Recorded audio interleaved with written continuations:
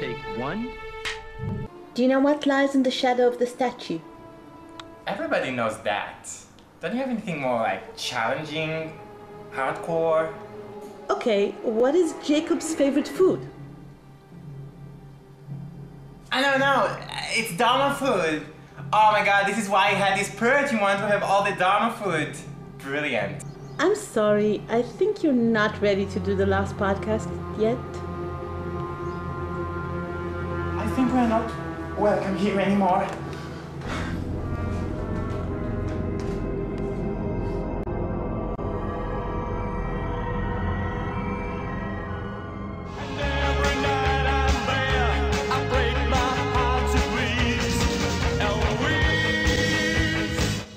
You cannot be here. You have to leave.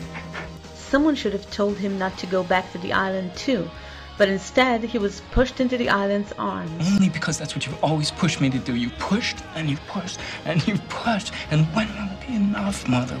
When? It's one thing to accept the inevitable, but it's another thing to push in order to make it happen. You knew this was gonna happen. You sent me here anyway. Why won't they save Daniel at the temple too? I'm guessing the island can't resurrect two people in 1 week, or simply won't want to. This is what might force Ellie to leave the island, I'm afraid. Sacrifice? Don't you talk to me about sacrifice, Charles. I had to send my son back to the island, knowing full well that... That's my son too, Eloise. But what is the nature of their relationship? It would be sick if Widmore lures her to bed just to conceive Daniel for the sake of the island shortly after Eddie kills him. I wonder, what did Eloise learn in the following years that made her push the wagon of fate without a single attempt to change it? You knew that was going to happen, didn't you? Daniel may still die, but not from her hands. Unless the island needs it exactly this way, needs his science. I'm growing quite sick of this island and the sacrifices it demands like a childish god. I don't know. For the first time in a long time, I don't know what's going to happen next. How come Ellie's knowledge of the future ends here? It would make sense all her knowledge comes from Jack and Kate that witnessed these events and might ask the others for help now. That's why she would know 30 years ahead, but would be in the dark a minute after a Jira flight takes off. I promised you. I'd never leave you again. I believe his body won't ever leave her to go to the island, but his consciousness might swap with the 2004 Desmond and flashes before your eyes. Otherwise, how would he have flashes of the future back then? I'd been spending so much time focused on the constants. I forgot about the variables. Because we have free will. We can change our destiny. Jack is the variable. The spark in his eyes lit again. This is what he waited for. And he'll pick it up from where Daniel left off. It's beautifully ironic that the man of science and free will was brought to the island on a fate and faith ticket, only to discover he needs to help finish off this island thing and put his faith in science and his free will.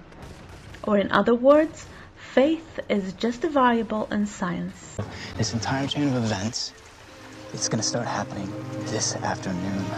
If the incident and the swan button are that important, how come there was a fail-safe key that after turning it, everything was normal? Or was it? Was that fail-safe about detonating Jughead? I'm going to detonate a hydrogen bomb.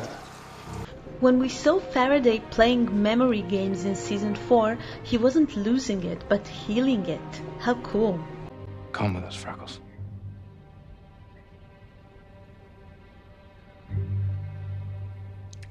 The code for the fence is 141717. Better be a couple in Dharma prison than a triangle on the beach. I'm guessing Miles will spill the truth to Chang now. Miles is your son. Will he be the one behind the camera of the Comic-Con video too? Is this true? No. And the amusing moment of the episode. Phil, Jack. Jack. Phil. I find it hard to realize that love was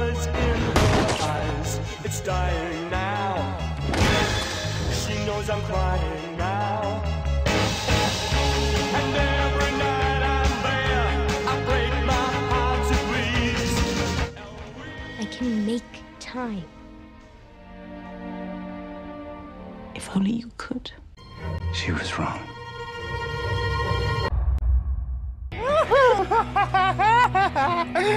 So tell me, what is Jacob's favorite food? Carrot. Jacob's on raw food diet. Of course. You know how he hates technology? Oh, I should have known that.